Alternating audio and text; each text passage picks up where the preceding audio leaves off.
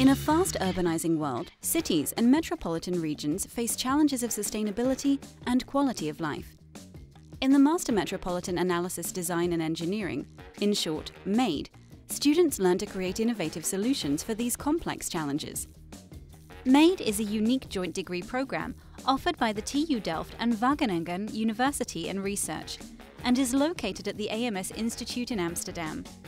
The heart of the program are the flows in the metropolitan city, such as mobility, water, energy, food and waste.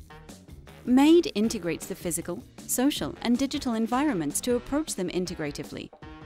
Because of the close collaborations with various stakeholders in the private and public sector, and the city of Amsterdam itself, all the projects operate in the living laboratory of Amsterdam.